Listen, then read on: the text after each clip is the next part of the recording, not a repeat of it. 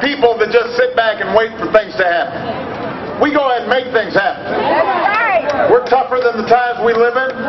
We are bigger than the politics that we've been seeing these last few months. Let's meet this moment. Let's get back to work. Let's show the world once again why America is the greatest nation on earth. God bless you, and God bless the United States of America.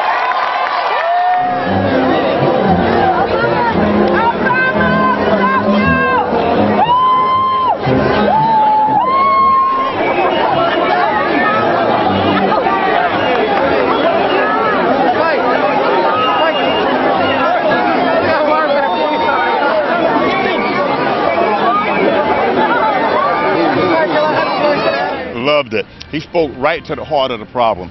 Jobs. People have a feeling of hopelessness, that they can't do this, they can't do that, they're depressed. And these are people who are willing and able to work, but because of the present situation, economically and nationally, they can't find jobs. And this infrastructure, those bridges and everything that need to come down, need to be repaired all over this country, will put millions of people back to work.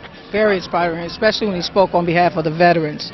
Me being a 10-year vet of the U.S. Navy, I was looking forward to hearing what he had to say about bringing the vets home, and also any benefits that he has made available for us.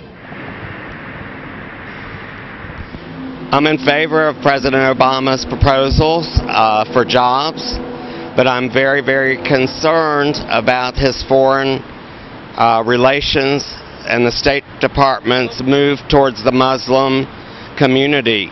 There are only 6 million Jews in Israel, 14 million in the world. If a Palestinian state comes, they're going to die, because the Shiites, the Sunnis, the Wahhabists are all killing each other.